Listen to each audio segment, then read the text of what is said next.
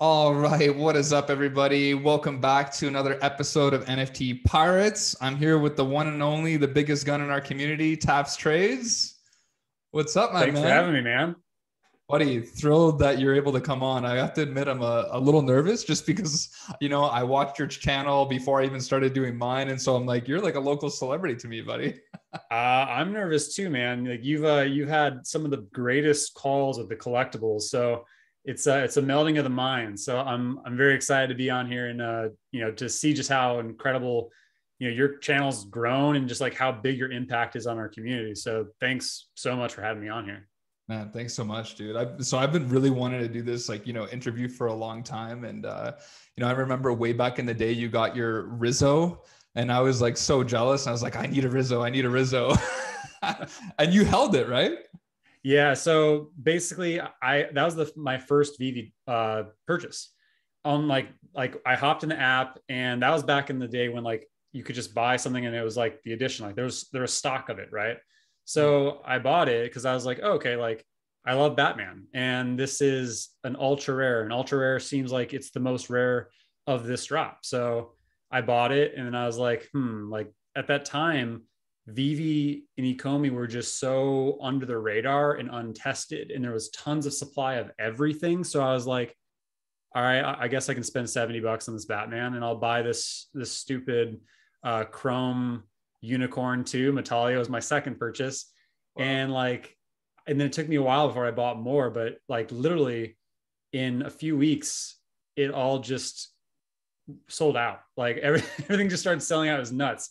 And like now looking back, I wish I really loaded up on Rizzo's and loaded up on Todd's and just everything, right? Like I was just so new to the app and collecting that I got what I wanted, and it ended up being a valuable one.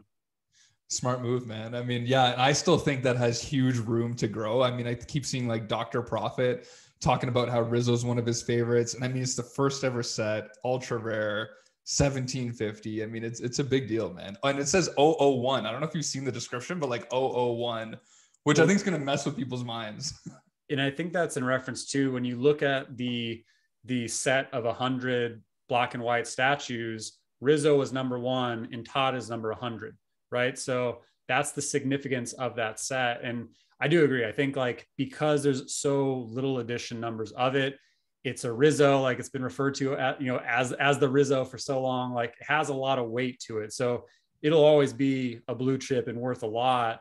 I mean, it's funny because like back then, like I remember thinking because it's the most rare of the first set, it has to be the most valuable. And it took forever for me to change some of that mentality. I was like, I think a Rizzo is the number one. And I remember it was like your videos when you're talking about Todd, and it took so long for me to really go, okay, well, maybe Todd has similar weight or even the potential to have more weight than a Rizzo. And it took a long, long time for me to really wrap my mind around that, because I always think and believe in scarcity over the power of first. And my entire mentality has shifted now based on months and months and months of doing this. Yeah, man, it's interesting that you say that because same with me. Like I had a ton of Todds flipping into a Rizzo because I thought that was going to be the best move. But then over time, we're kind of seeing the popularity argument take the cake, right? So Yep. my question for you now, man, is when did you get in? Because I was in on March 9th, I believe. So when were you in? My Veve birthday, I think I posted a while back. I think it was like February 21st, I want to say. That's Like that right. was like the same day I bought Omi and I bought a Rizzo and a Metallia. And so like I got into Omi, like I don't even know what it was, but it was below, I think maybe it was 19th actually when I bought Omi, but it was like point zero. I think it was 3 zeros still, but I bought very, very little. And then like I bought more at like 0.002 and then more at 0.005 and then like all the way up and all the way back down over the past, almost year. Wow. Wow. And how did you have the foresight to buy an NFT like so early on? Is that because you like were familiar with other NFT projects or you were just like, oh, let me test this out? So I was very familiar with other NFT projects, but I hadn't really pulled the trigger on really many at all. Um, Veve is just that easy gateway, right? Like, I mean, I think a lot of people are more comfortable with NFTs now, but when you first buy an NFT, it's daunting. It's especially if you've never set up a MetaMask or anything like that. Like, it's a process. It's a little bit nerve wracking. You don't really know how it's going to do long term, but Veve made sense to me, and how I found it was from Blockchain Andy. So I love his content. I've been watching Blockchain Andy for a long, long time because I love Zilliqa. I have a lot of different crypto. I'm pretty well diversified. Even today, even though OMI is by far my biggest bag. Yeah.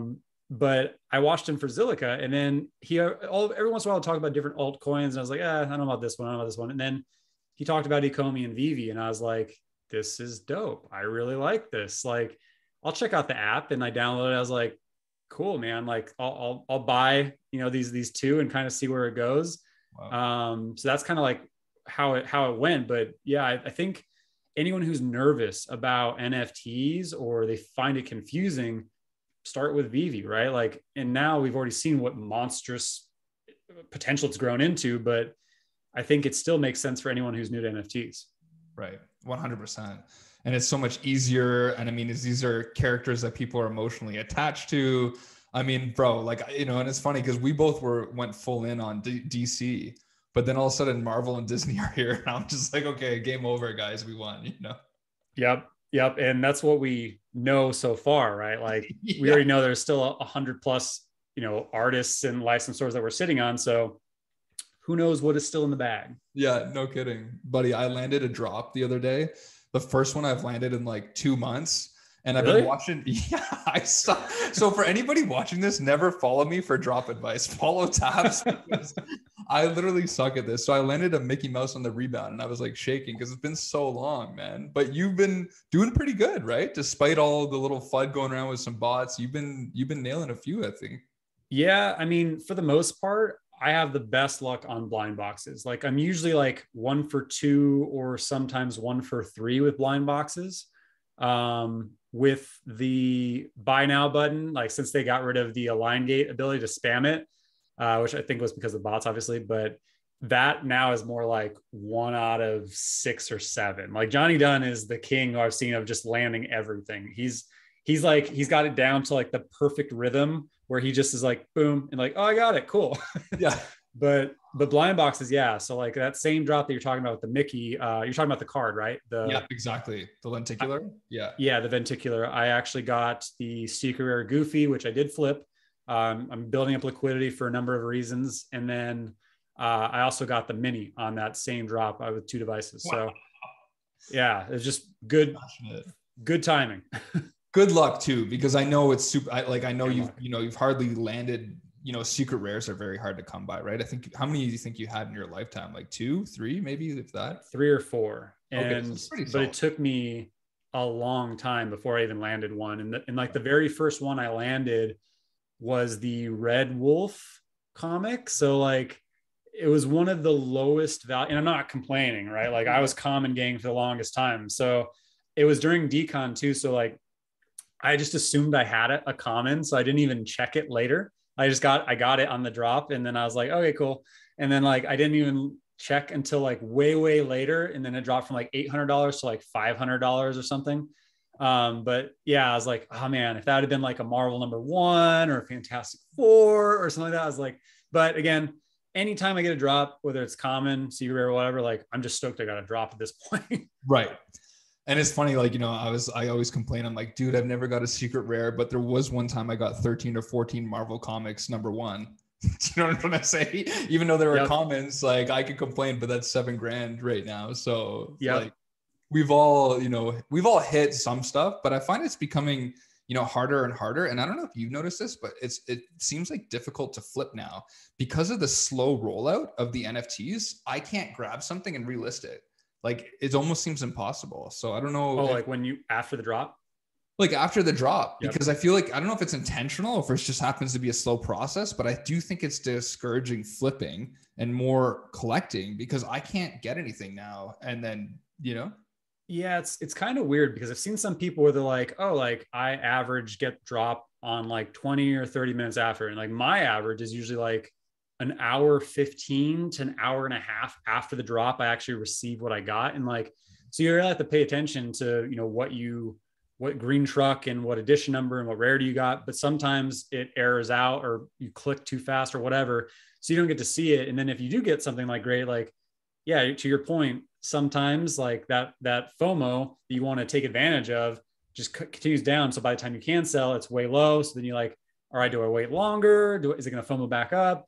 Like it is kind of a harder time to flip them now. But yeah, I guess it just depends, because I've seen some people where they're delivered pretty fast. Right. But it's also just depending on the drop too. Like I think if it's a Disney or Marvel, it's just going to be a slower delivery for most anyways. But yeah, it definitely is harder now because of the slower deliveries. Right. And it seems interesting, like the trend, it's like all good points you're making, because it's like, okay, it starts off slow, prices are high because there's less delivered. Then over time, once the full supply comes in, it drops, and then people decide whether or not they like it, and then it'll rise back up or stay. That seems to be the trend. Like Spidey 2099 was like 2.5, it was 3K, went down to 1.6, and now I think it's like 2.2 or 2.3. Yeah, and it works.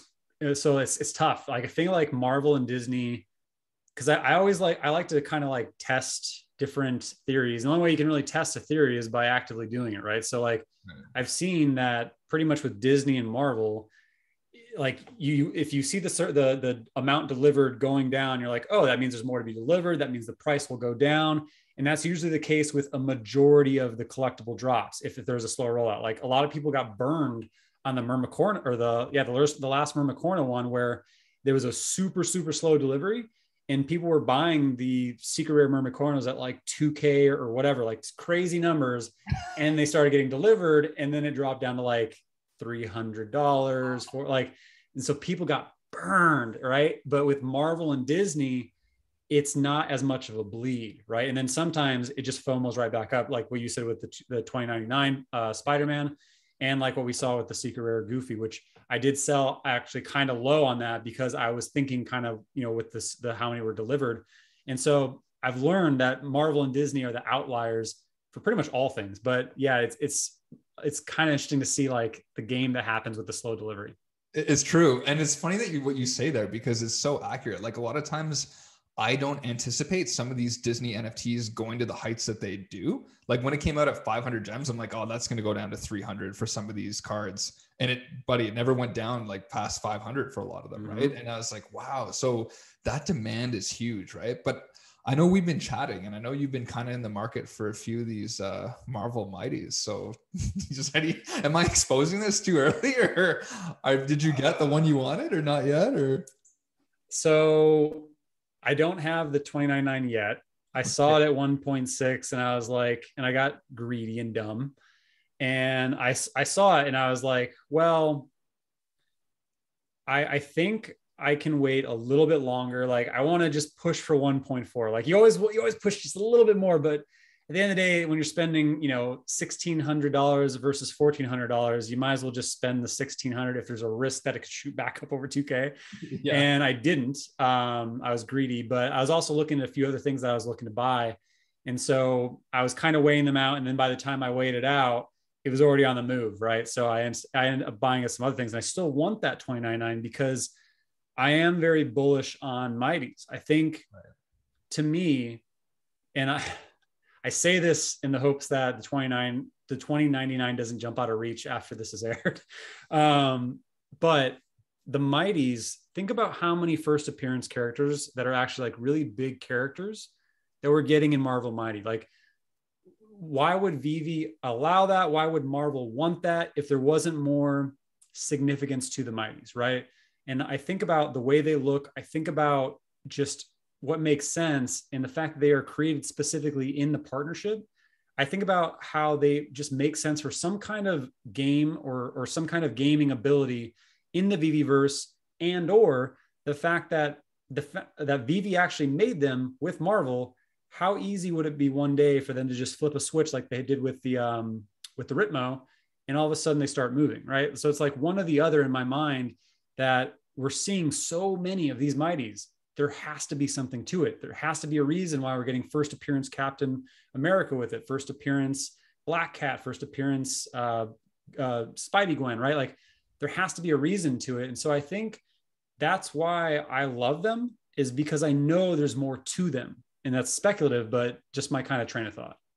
So cool, man. I mean, I'm sure all the viewers are going to love that because, you know, I've been thinking about that as well. And I'm like, man, Doctor Doom, like Green Goblin, like Red Skull, like, you know, I heard like Doctor Doom's like one of the most popular villains in the world, right? And it's just Yep. like, and that was totally overlooked, right? And so I think you're right. I think like there's some potential there for gamification. I know like nothing's been, you know, said about that yet. And it's also like to help prop up the little guy. Like, you know, like you think about all the people holding like Waltz and Spider-Mans, and then all of a sudden, you know, the people that have less money are getting all the mighties. And now they might be the biggest money generators in the future. So, you know, listen to Taps. I feel like that's some great points, dude. Yeah, I like the Midas too. Just to your point, actually, like for newer users, like new users are just joining by the thousands every single day, and they're always asking like, "So what do I buy?" Like a Walt is way out of price. Spider-Man's way out of like. You have to start somewhere. And my buddy, I've got a few people from my bowling league now in, and he was looking, and he joined like in December, and he was like, "All right, like I like the Deadpool, I like the Groot, like he's like, but I really like these Mighties, like." These are affordable. I can get them. And he started just stacking up mighties and different things like that. And from the beginning of December now to the beginning of February now, he's, I think, quadrupled or 5x his investment just by like starting with mighties and branching out from there and learning from there. So like, it's a really good entry point for new users too. Wow. That's good to know because like you said, man, it's a pretty big uphill battle for some of these new people coming in, like, you know, seeing those prices and going, where do I start? But it's like, these are still significant opportunities. Like to buy a Doctor Doom limited to 5,000 editions at like, I think like 1K is not a bad entry point, right? For something that significant in history. And, you know, one thing that I really learned from you at the last interview that we had on your channel when I came there was about the concept of localization, which you really like informed me about and how that would play such a significant role. And I'm like, I didn't even think about that. So I was hoping maybe you could like, you know, break down what we talked about a little further and kind of elaborate on some of those thoughts. Cause I think this is, you know, could be mind blowing in terms of what the growth could be after this is introduced. Oh man. Yeah. So localization was first brought up on the Veve Comey roadmap after an AMA, I think in like July. It was in summer. And I remember Dan said it. And I remember when he said it, like the sirens and light bulbs in my brain went off. And like I immediately covered it. I've probably covered it in like 6 or 7 different videos since then, because obviously the Veveverse is amazing. Like there's so many big catalysts that we're still yet to see this year. But localization, I cannot beat this enough, is massive, because it's right now we have the Veve app and like we love it, right? And like people can understand it throughout the world, but to be able to actually like use it in your own language, which English is not the first language of most, right? In the broad scheme of the world, and still plenty don't actually know how to read it, right? So when you can actually translate that into roughly around 40 other languages, and you now have a whole nother demographic throughout the world that you can target, I mean, it opens the floodgates and more content creators like me and yourself, right? Like we have people who are presenting Veve in German and Spanish and all these other languages, but we really don't have, I think we have 2 who've actually done videos in Mandarin, and like none in Tagalog or Thai, or, you know, all these other languages like APAC and more, right? And I don't think I've seen any Portuguese either. So when you look at what happens to app-based companies or mobile native companies, once they go into localization, it is a 5x, it is a 10x. It jumps the user growth substantially. And then you look at something that is so, you know, mass enabling, like with the brands that we have, like DC and Marvel and Disney, like everyone gets it right away, but now they can get it in their own language.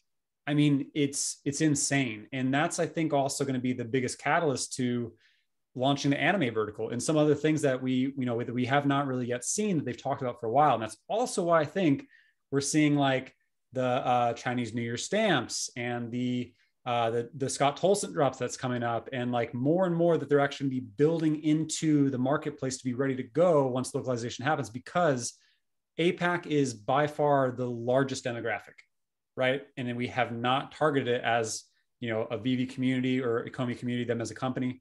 So when localization happens, there's more than just APAC, but APAC is massive. And China specifically is the biggest, you know, country, biggest population in the world. And there's a big kind of no-no about like NFTs and using the term NFTs and like decentralized, like that's not really as much as like a loved thing there, right? So they purposely refer to NFTs as digital collectibles, which so does Veve, right? So the fact that Veve is centralized, the fact that they're digital collectibles, it is kind of a win-win when you actually are targeting that market. So I can talk about this for like 3 hours, but I'm gonna end it there just because I get really, really excited talking about localization, because I see it as being explosive user growth, like pretty fast once it hits. But that's kind of a little dump of excitement that I have with localization. Wow. I mean, that's impressive. I mean, it almost sounds rehearsed. That's how good you are at giving that speech. You know what I mean? It's like, I felt like I was like, am I watching a TapsTrades video? No, like that's impressive, man. And, you know, if I start doing the math on that and I'm like, if I'm holding a Chinese based app on my phone and I don't know what it is, I might think it's a scam because I don't have anybody telling me what it is, right? Even if it seems like it's good, like maybe I don't know the ins and outs and I don't know how to navigate it. So I'm not going to invest in it. So it's like you said, as soon as that's there, you know, that's going to be like huge. So, I mean, thanks for sharing that, bro. Yeah, absolutely. Yeah. And so my next question for you is like, how could this affect people's collecting strategies now? I mean, as an example, right? Like people were sitting on Todd's at like 1.6K for the longest time and waiting. We all waited for more saturation for where Todd was actually then seen as a more of a, you know, a magnificent kind of character, because then it was the first ever, there was so many NFTs in the app, and then it kind of started to have that reign.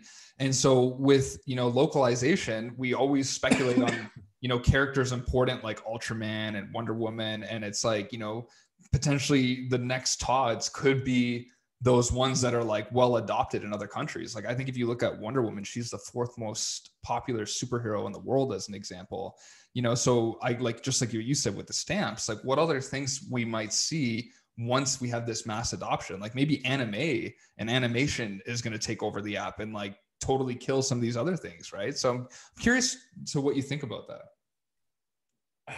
I mean, that's the thing, right? Is when you really bake out the fandom and the targeted audience of Veve, we haven't hit on a lot of different fandoms. We haven't hit on a lot of verticals yet, right? So it is primarily been like artist focused, DC, like superhero based, like, so it's like the main nostalgic brands, right? But still a lot of other fandoms that we've not yet seen. So of course, you know, superheroes are loved throughout the world. I think the most loved hero in like other regions by far is Spider-Man. So we have that, right. But there's a whole, like Todd will always be solid. Like that first series will always be solid because there's the power of first, right? So we look at the crowd that we've not really brought fully in yet, and that is the wider NFT space, right? So we're seeing that start to happen, and there's a lot of power of first, right? Like that's why like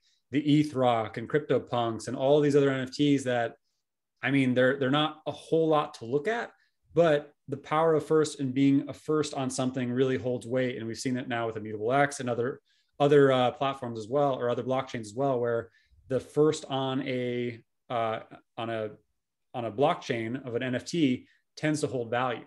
And so that is Todd for our marketplace, our platform, which is Veve, right? And Veve's joining the wider NFT world. So I think Todd in that first season and all that will have great value, especially because compared to a lot of the other drops now, like the edition sizes are much lower.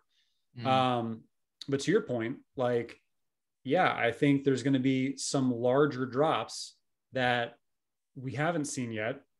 And that's because of things like APAC, right? So anime, if we drop Dragon Ball Z, it's going to go nuts. It's going to have a lot of value. And that could be even before localization. I actually wish they would drop that before localization. Same thing if, and I don't want to speculate too much, but with like Pokemon and all that, like anime is its own breed. And like, I'm a very, very huge anime nerd. Like you see the cosplay Buster sword behind me. I've been a cosplayer for over a decade, and anime is massive to the point where like more people watch anime in China than any other, like, I think it was like 60%, or no, I think it was like 70% of people in China watch anime compared to everything else that they watch. Like they all watch anime. And then like Japan was actually more people in the US, I think, watch anime than Japan. And then you also look at possible digital manga, right? Like people read a ton of manga as well. And actually digital or manga outsells comic books. So it's really fascinating. So I think I just went to a really long point, but to what you asked, I think we will see some drops that will go up in popularity as we go into other geographies that are existing today. But I think there's a lot to come with localization that could outpace some of the other blue chips that we have today. Right. Man, all amazing points. I always forget, I'm like, am I in a video watching you or am I doing the interviewing here? Yeah. So, just talking back about Todd, I know you made that amazing video about, 100K Todd is going to happen. And I don't know if you remember this, but you actually gave me the idea way back. I think it was like May of last year to do a video about how the first set could hit 100K. And now that seems almost like laughable. Like, I think we all know it's going to hit 100. And now we're looking at Todd just to hit 100. So, like, I just think it's so interesting, when you talk about the power of first, because that's one thing I always harp about is like, when there's tens of thousands of collectibles, verticals, Veveverse land, like, how are you going to distinguish between everything? Right. And it's like, that is an undisputed king right there. So how many Todds do you have? Did you harp up on them, or did you? There's a reason I'm stacking liquidity. So I do still only have one. Yeah. I'm very I'm very frugal with some of my buys. I do not chase peaks, and sometimes if I had chased a peak, I would actually have probably a couple collectibles I do wish I had, but then I'd also not made some of the moves that I have to have what I have today. So I'm waiting to purchase. I would like to have at least 3 or 4 before they completely, run away, which I think is not that far away, unfortunately. But yeah, I mean, and I did that video. Like, I don't really do a whole lot of single collectible coverage, right? And if I do one, I usually like to do it before it drops. Like I did one specifically on Steamboat Willie before it dropped. And I made sure to do that because I wanted people to understand just how important this collectible was and why it was a blue chip and why it should be worth an absolute ton, whether I got one or not. Right. And it took me a while to, again, understand just how significant Todd was, because I was always like team Riso, right? Like Riso is the GOAT. Here's why, because of scarcity. And then like, I really started understanding from the broader NFT space and kind of like really understanding just how significant Veve is, and looking where it is now, just how incredible Todd is today and how incredible Todd will be in a year, how incredible it will be in 2 years. And like, that's why I'm so freaking bullish now on Todd, to the point where I actually strongly believe Todd is going to flip Riso and never look back. And it's not that far away, in my opinion. Yeah. Wow. All good points. And it feels almost like if you're an OG and you don't have a Todd, it's almost like you need it as a rite of passage now, right? It's like, oh, you don't have a Todd? Like, why are you talking to me? I mean, that's, don't get me wrong. Anybody new joining, that is a pretty substantial, feat of money to get one of those things. But at the same time, I do think that, it does have a lot of clout. And despite some of these other NFTs being more scarce or more popular, within the Veve land and within Veve, it's monumental, right? I mean, you see everybody now that has one in their background. I still have yet to get a model. Do you have one of those physical statues, or? Yeah. No, the only one I have is the one, the Mankey, the one who's sliding across our screens on Veve. Yeah. I bought that a while back, but I didn't buy a physical. I haven't really been, sorry. I I haven't really been doing a whole lot of the physical collecting yet, but I really need to, because clearly we're driving the price up as a community. I mean, I remember looking at a physical Todd back in, I think like April, really thinking about it. And I was like, oh man, I should probably really get one of these. Like Todds are a thing with Veve, right? And they were like $200. And now to get one, it's like well over $1,000. And that's because of us. Like we did that, right? So, and like that's not going away. So I definitely think like getting ahead of like the physical tie to some of our Veve collectibles really, really makes sense. And we're seeing it with comics too. People are doing that as well. So I have not jumped fully on that train yet, but I plan to. Nice. Yeah. And, you know, we're so familiar, Taps, with you giving like, you know, the broader perspective on all your videos, really kind of seeing, you know, Veve and Akomi from a bird eyes lens with the coin and the collecting. But, you know, could we get a deeper look at what maybe your collecting strategy is and what it looks like? Is that something you're willing to share? It's changed. Yeah. So like for a long, long time, I've very much been like, in terms of an investor, I've made a lot of smart moves in a short amount of time, but I'm not really much of a risk taker. I didn't like growing up, I didn't have any money, like parents, myself. And then like, I just started investing like 4 years ago and kind of figured it out, right? Like I never grew up around money or financial minded people. And so I was not really a risk taker in like my investing strategy. And then also with my collecting strategy to start. So I was like, all right, I want to complete sets, because I know if I complete sets, I have probably a higher chance of getting stacked up on MCP points, and, you know, then I can buy land and all that. But I saw by doing that, I was completing sets, but I didn't really have enough liquidity. So what had happened was I missed out on some pretty big pieces by not having liquidity, by folks like yourself and others saying like, oh, you really need to buy this secret rare Spider-Man, or you really need to buy a secret rare Marvel #1 or Marvel comic #1. And at the time, like the prices were, you know, several $1,000s, but I could have done so if I wasn't chasing after completing all the sets, right? And so my strategy changed a few months back. And so my collecting strategy now is I keep a lot of the season 1 stuff. I keep the blue chips that I have, but I started selling off a lot of dupes, and I wait to sell things until it's at a peak market, right? So I did a lot of selling last month when everything was rallying up, right? Like it was a revolving door of like people just pumping something on Twitter, like, this is amazing, here's why. And then like it would rally. And I was like, cool, selling.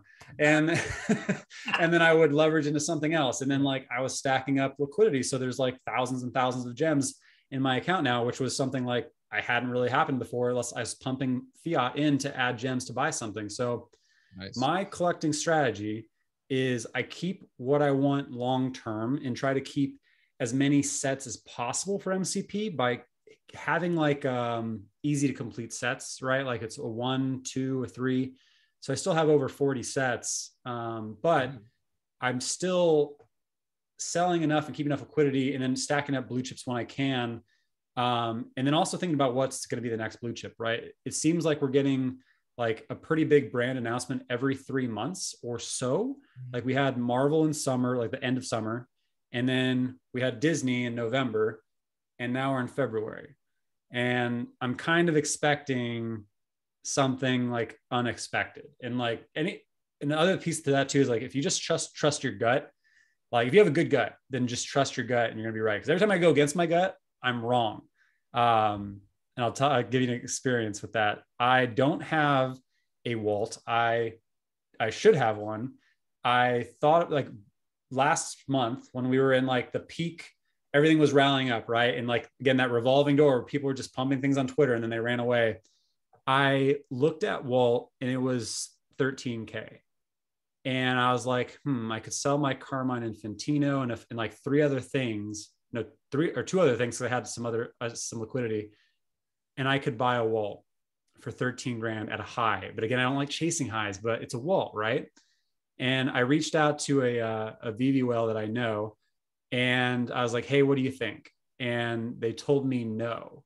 And I went against my gut, and I said, like, should I sell these things for it? And I went against my gut, and the next day it rallied to 18K.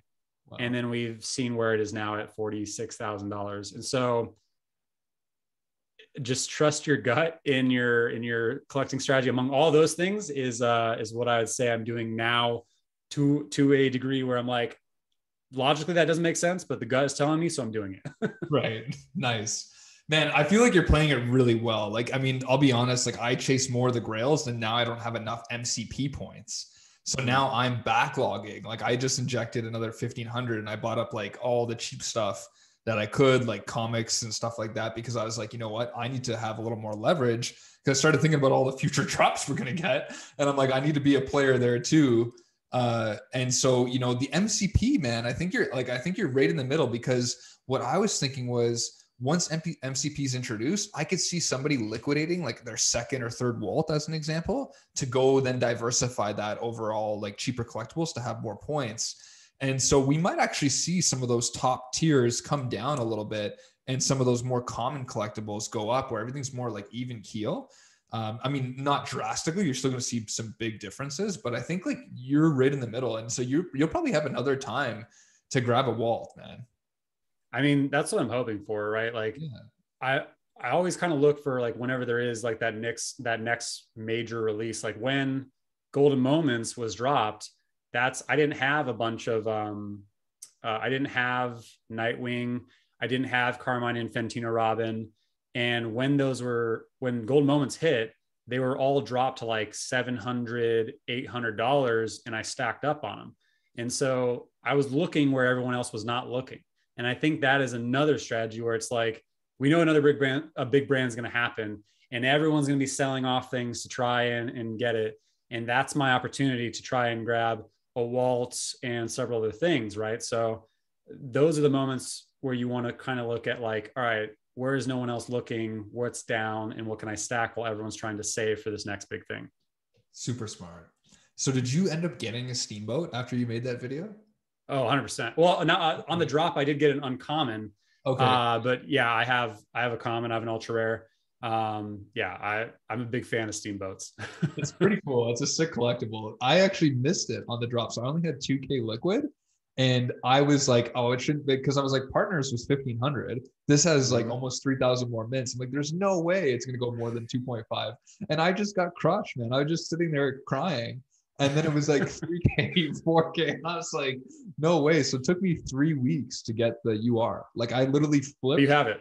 I have it now, but it took me that long to get that piece, because it's, like you said, it's a critical piece, man. So yeah, is that your favorite? That is my favorite. Yeah.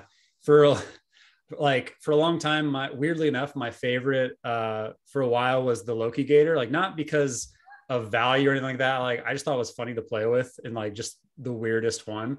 But I love the Steamboat Willie just because, I mean, it's Steamboat Willie, man. Like we all grew up with Disney, right? And since I think it was 2007 when they started showing the Steamboat Willie before every Disney movie, like you see it whistle in on the picture before you get to watch your movie, right? Like it's the heart and soul of the entire Disney brand. And they even said it was supposed to be the first drop before Golden Moments. So like when you think of first appearance Mickey in real life, that is first appearance. And I'm not trying to oversell or anything like that, but like this was my mentality going into it.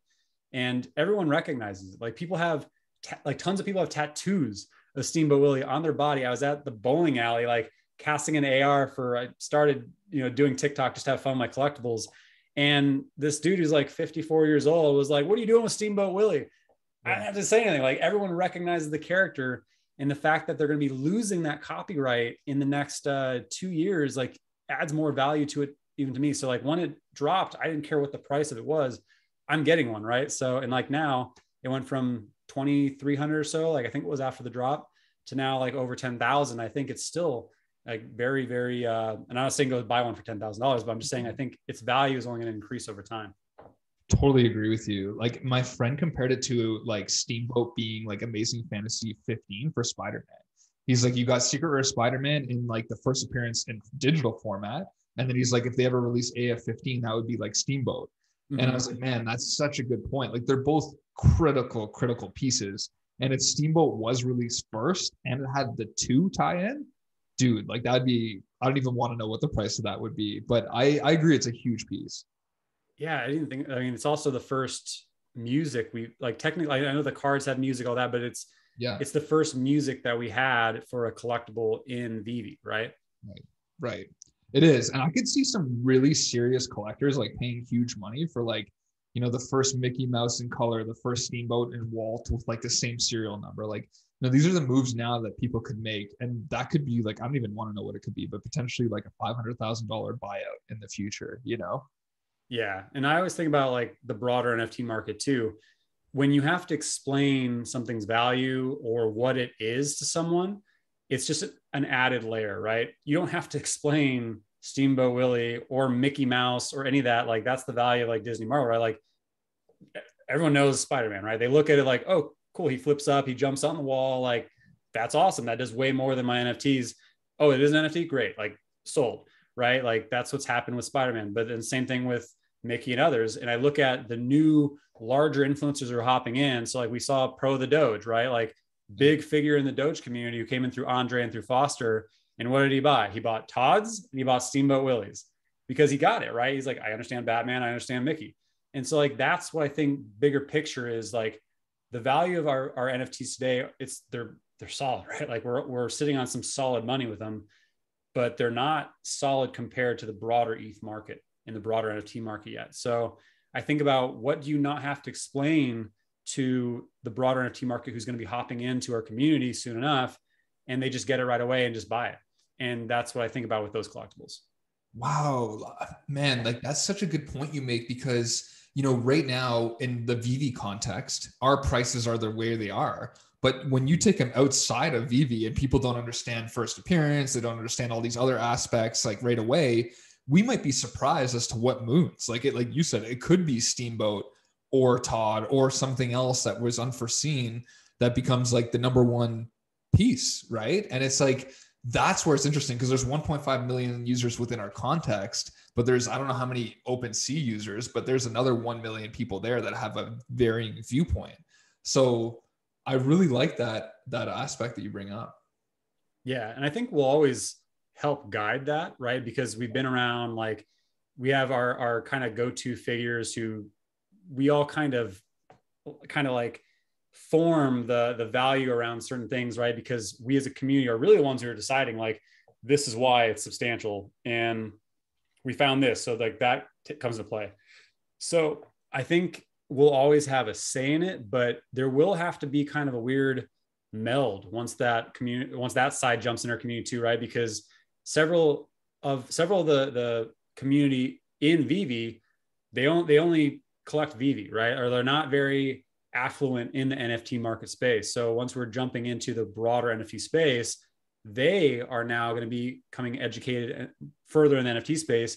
And those who are hopping in from the NFT space into Veve are going to have to become educated on Veve NFTs. So it's going to be this weird kind of meld, but yeah, kind of your point, like we might see some things change in value that we're not expecting. Right. Interesting. I love that. And one thing, because I know you have a lot of knowledge about the wider OpenSea market as well, is a lot of people look at Veve and they go, well, not your keys, not your NFTs, or, they look at the centralization aspect, or they look at the serial numbers and they're like, well, this is not uniqueness. Like this is not like a Bored Ape when you have your own uniqueness. And so, do you think just given the grand weight of some of these NFTs being like first ever Mickey on the blockchain, Disney, et cetera, kind of would outdo some of those concerns where people are like, you know what, it's still super important for people that are not necessarily, too gung-ho about the project yet? Because that's what I always hear. Like I talk to my ETH whale friends. I'm like, what do you guys think about this? And they're like, dude, like it's not in my cold wallet at night. You know what I mean? Like, so I'm just curious. Like, I don't know if like that's throwing a curveball, but what are your thoughts on that, Taps? Yeah, I mean, I think it's going to be a continued debate, even though we're joining the broader space, right? Because to that point, like not your keys, not your NFTs, right? So it is centralized, which is both good and bad. It's bad, which we're seeing a lot of issues lately with a couple of things with like flagged accounts and all that, which I get it, right? Like that is where there are issues with centralization. Right. And the good is sometimes, someone can steal your stuff and then you can get it back. And then I think about also how easy it is for the broader market or for broader awareness for people to hop in here, right? Like, again, it's very, very easy to get a Veve NFT versus having to figure out MetaMask and hop in OpenSea and learn about projects and figure out what's going to moon and what's not. So I think because there's always going to be that aspect of centralization to Veve, even if we are able to sell some things in OpenSea and other open marketplaces, there's still going to be a debate, right? Like, there's almost like a rivalry somewhat too with Veve and broader NFT projects, because when you look at our market cap at 1.4 billion market cap, we're sitting in the top 5 consistently of NFT projects. And then people say, well, you can't really compare Veve because they're not all, different traits like an ape and all that. But when you look at our total NFT, around 4 million now, 4 million NFTs. Yeah. I mean, they have Decentraland compared in comparison to Bored Apes and several other NFT projects, but Decentraland is also its own marketplace, right? So you can compare Decentraland, you can compare Veve, and it's just our total market cap is 1.4 billion on 4 million NFTs. There's nothing else that has done that, right? So it's pretty crazy, and so I think there's going to be this weird rivalry as we branch out. And there's going to be some people who just choose not to go this route because you can't cash out yet. Even when you can cash out, they still won't because not your keys.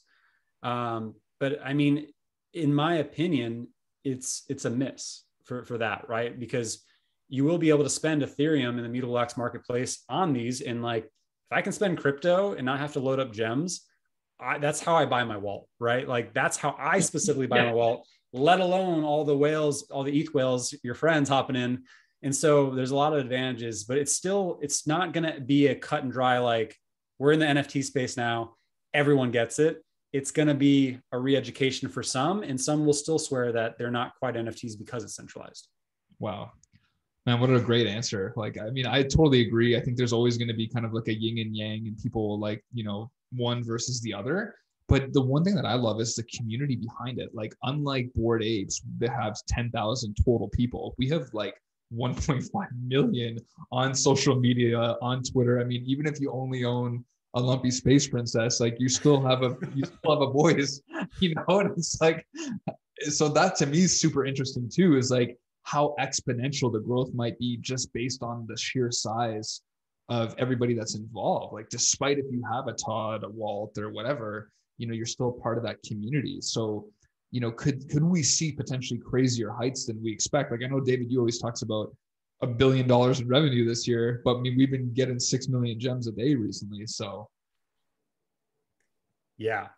And I mean, we're at that big of a user growth on pretty much word of mouth, right? Like, obviously, like, they have the partnership announcements, there's PR, but there's not active marketing with most things. And like, same thing with Bored Apes, right? Like, Bored Apes grew authentically and organically as well, but the buy-in from apes, like, it became very clout-based, which we are very clout-based too with our Todds and Restos and everything else. But we don't have the macro influencers. Well, we're starting to, and we don't have the larger celebrity influence in yet. So we're starting to see that though, right? Like, we have Andre Jick and Pro the Doge and Dan Schawbel and like more larger blue check figures hopping in. And then now on the celebrity side, we're starting to see a few athletes and a few more blue check marks hop in our spaces. And I saw the other day, Fred Durst, the singer of Limp Bizkit, like out of nowhere tweeted like, hey, Veve, like, and it was kind of like a little bit of hate, like not hate, but like frustration, like, when will we be able to cash out, blah, blah. But for him to be saying that, it's like, how long has he been sitting on the sidelines collecting these things? And I guarantee he's not the only one, right? So I think about how strong and sometimes extremely aggressive our community is at this stage, and it's all been organic, right? And like, there's so much more that's going to happen, especially since you look at people like celebrities who collect comics and Disney and Marvel, like all these things, and like, they're not in it yet. And so once we actually can tick that, hey, like, you can see the blockchain on your Todd, here you go, NFT, like, it's not your keys, but there it is. Right. I think that'll be a big jump. And so the fact that we're here at this stage, like, I think 1 billion is a no brainer. You know, Dr. Profit spoke about how we hit, you know, I think he said, was it 20 million users this year? Yeah. And I did a video on it, and like, I didn't believe it when I read it. And then I actually started doing the research, and I was like, oh shit. No, okay. Yeah, that's very possible. So yeah, our community is still bite-sized, even though it is massive. Right. Yeah, man. It's so interesting that you say that, because even on like tweets now, if I see like Gary Vee post something like, hey, what's a new NFT project I can check out? You just see like millions of red circles. Yeah. I'm like, okay, there's no way nobody like, you know, hasn't found out about us that is interested in NFTs. And it makes me question, like, how come a lot of these celebrities haven't entered? Because like you said, they're definitely on the sidelines. You know, they definitely know about us. Like as an example, like Elon Musk tweeted about Minnie Mouse with that whole thing about, you know, kind of like gender equality and whatever, right? And that was the argument. And it was like, well, how, you know, and people under that, there must have been at least 50 posts of people posting about Minnie Mouse dropping. And I'm like, okay, so, you know, why, like, because I'm sure celebrities are potentially buying up, but why do you think they're not necessarily like exposing that they're a part of this, if that makes sense? Well, I think it's a mix, right? Yeah. So, I mean, celebrity or not, an investor who is prolific, like you look at like Snoop Dogg, what he did in NFTs, right? Like he had a hidden profile and was scooping up NFTs for months and months and months, and then revealed it after he was already sitting on like a fat bag. And we're seeing more people do that too. And so I think some people are doing that in Veve, but also it's like the word isn't really out fully yet with Veve being attached to NFTs. Mm-hmm. So when you think of NFTs, like you think of Bored Apes, you think of like the Kongs, you think of Artifact, you think of like all like the bigger names in the NFT space, but Veve still for the most part like isn't widely spoken about unless it's spoken about by us and like kind of just slowly creeps out into people's you know, crowd. So I think that's a piece, but also I don't want to sound like a conspiracy theorist or too speculative, but I'm always all thinking too, like there are some celebrities who could be in, and Veve could always be telling them like, hold on before you announce it. Right. Or like, or maybe they're doing something with Rogers and Cohen, because we know Rogers and Cohen works with several of them as well. And like, they're on NDA, right? Like you never know who could be involved until they're announced. And like Veve keeps everything under wraps until it's announced. So I think it's a lack of awareness, and there are some, but we just don't know who yet. Super good to know, man. I mean, that was kind of my inkling as well, because right now I see a lot of these influencers coming out when they are asked about it, and they're like, digital collectibles, gems. And I'm like, yeah, but also most popular IPs in the world, biggest characters ever, NFTs on IMX. And so it's like, sometimes I wonder, I'm like, is the FUD there purposely so they can stock up? It's a smart strategy. Yeah, because I'm like, it's, you know, it's about when you start like analyzing these things, you know, I'm like, you know, Gary Vee always says 99% of NFTs will fail. And I remember he did a video on Twitter, and he was talking about like, you know, these different NFT or NBA top shots, and how some of the less popular players wouldn't really be worth, you know, a ton in the future based on these little individual moments. He's like, we're not talking about Batman and Superman. And I'm like, dude, like that's what Veve has. And I think he's got to know, right? As much as he resists, like, come on, man. Yeah. I mean, there's so much debate with Gary Vee, right? Like he's acknowledged us. He's had a call with Veve Direct that he showed a while back. I mean, I think he knows more than he lets on. And there's something there to that. Like, I don't think it's ill will or like overly competitive or anything like that, but there's something there to that. I mean, he's a smart guy. He knows everything about everything that's happening in the space, especially if it's in a somewhat rival space to what he's doing with Candy and Recur and several others. So he knows he's done his 50 hours. He's done it. I don't think he's done his 5,000 hours like the rest of us have, but he knows about Veve, and I think there's a reason why he doesn't let on more. But he clearly respects our community. Like, you know, he did that rebuttal video when everyone was kind of jumping on him about the whole Solana Spider-Man thing from Dan Schawbel's video, and like he hopped on his Twitter, directed it directly to us, which, hey, his over, what is it? Hey, like over 1 million Twitter followers. I don't know. Yeah. All found, we're like, probably like, what the hell is Veve? Right. Yeah. But he put it directly to us. So like, that was a win in my book. So I think there's something to that. I think it'll be unraveled eventually. Right. Like the whole, on that Fortune was it Fortune or Inc. magazine, Yep. where Gary Vee was on the cover, and then you open to the second page and there's Al Khan. There's too many things that are all kind of overlapping. So there's something there, and I think we'll just have to see what it is. Yeah, very, very cool. So Taps, man, one thing that you know so much about and I know very little about is the coin. I always focus on the collectibles, but like I said, you're the big picture guy. And you've done some amazing analysis on the coin and so many different things that I didn't even think of. And wondering if you can, maybe share with the viewers like what what your potential projection is by the end of this year, and maybe how burning and staking and all that stuff would help incentivize the coin going up in price.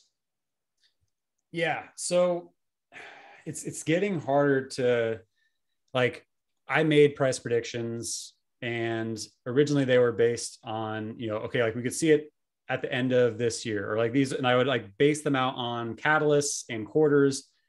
And what happened with OMI and its catalysts is we haven't had one since April, right? Like realistically, what does OMI do? It burns when you spend gems, right? Like that's all it does today, which when you put it that's black and white, it doesn't do much, but we know it's going to do a lot more, right? So its price action, it's been kind of in this lull for quite some time. It hasn't broken all-time highs for almost now a year. I actually have a video coming out pretty soon about kind of touching on some of these thoughts. But so I've stopped giving like a deadline on per quarter or like that, because unless catalysts happen, the price isn't going to really reflect and then stay reflected. So we know that exchanges are going to happen hopefully this month, now that we're on IMX, because they've been sitting on them for 8 months. So catalysts are going to start happening, right? OMI is going to start to be paired with more things. It's going to be easier to buy. It's going to be tied to the NFTs, being able to purchase with it. You're going to be able to stake for rewards, which then enables people who are in Veve who want to get a head start, or just a more of an advantage on collecting than those who don't have OMI, which is incredible there. So like people who are in Veve who weren't collecting or who weren't investing in OMI now have incentive to. I mean, there's a lot of things happening, right? And we know that they've talked about burning mechanisms coming. We've talked about the Veveverse, how it will incorporate OMI. Yeah, I mean, there's so many things happening. So the fact that we're now burning, and I'm giving I guess kind of a sneak peek into the video. This might air after it, so that's okay. Yeah. The fact that we're now burning over 1 billion OMI a week is something that I think a lot of people aren't focused on. And the price will go up and less OMI will be burnt, but there's a lot of things that are going to be coming that's going to burn more OMI and more drops to be had. And our user base keeps increasing. So it'll constantly level out. So the token, as long as Veve is successful, which I think is pretty much written in stone at this stage, OMI is going to be right in tandem with it. But OMI hasn't really been given any of the attention or the ability that Veve has yet, because Veve needed to be the foundation, and it's about to start happening on it. So it is extremely undervalued in comparison to the vehicle, which is Veve, right? So I think it is one of the smartest HODL coins in the entire crypto space. And that's why I initially invested. I was like, the tokenomics makes sense. Like, yeah, there's a ton of tokens, but they built that model so that way, Veve and OMI could be around for like 10 years. They didn't expect Veve to absolutely skyrocket. So that 10-year window expectation is no longer 10 years. So in terms of a few years investment for one crypto, like what you would do with Ethereum, like what you would do with Bitcoin or Cardano or whatever your altcoin of choice is, OMI is an extremely strong hold and extremely undervalued. Wow. Man, I want to go buy some OMI now. Like I have a little stock. I think I told you, like I'm a millionaire, but I don't have more than that. Like I haven't gone crazy on it. But, one thing that I think about is like, there's so much time invested into these collectibles, right? And I'm like, man, I spent so much damn time thinking about which one's going to moon, which one's going to go up. And I'm like, sometimes the smartest strategy is just to throw a bunch of it in Omi, because I'm like, Omi is like Todd to me. I'm like, it encapsulates the entire platform of what is Veve. And it's like, it almost seems like the smarter move if you're time restricted as a person, because, whether you're worrying about Darth Vader or, some new vertical or Viviverse land, like if you're staked in Omi and, like you have that for a 5 to 10 year hold, and it just, like you says, continues to burn, then, maybe, what is it, 30 cents or $1 is possible. Right. Mm-hmm. So yeah, I mean, that's super interesting, man. So any advice or final thoughts that you want to give the viewers, like in terms of, collecting or Omi?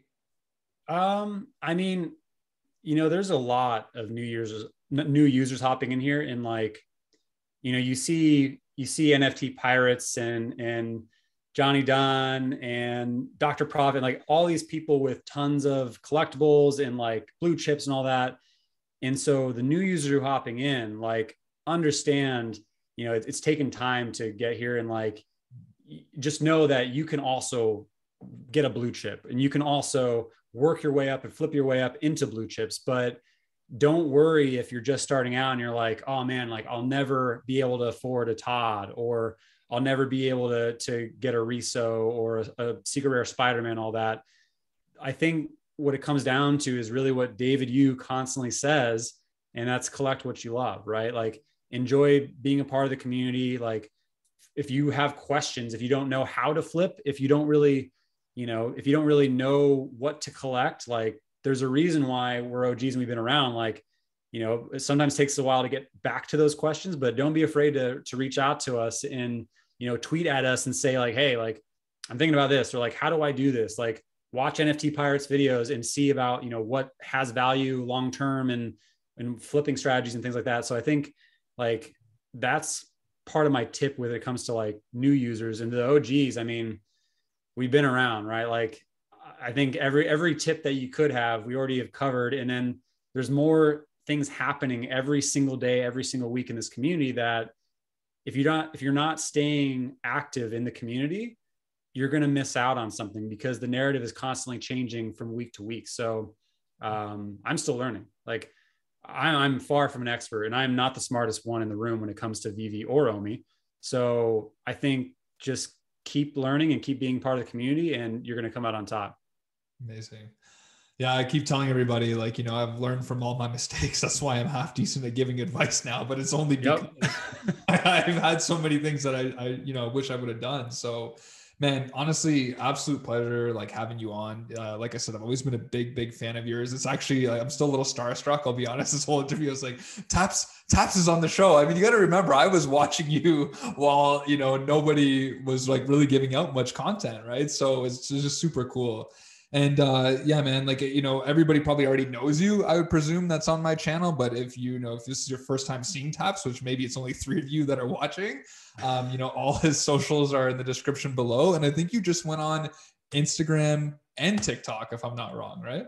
I did. TikTok, I've been like posting stuff on AR and all that. I've only done like 2 Instagram posts, to the point where like someone reached out to me on Twitter, like, hey, like, there's a fake profile of Instagram I already reported. I was like, oh no, that's me. I just haven't posted enough on it. Like, I'm so busy, because like I have, like a full-time job, and then like content, and then trying to be a part of the community, and like trying to do all this social stuff. And so, yeah, I'm trying to branch out to that. There's broader forms of communication. So you can find me on YouTube. You can find me on Twitter. Those are my most active.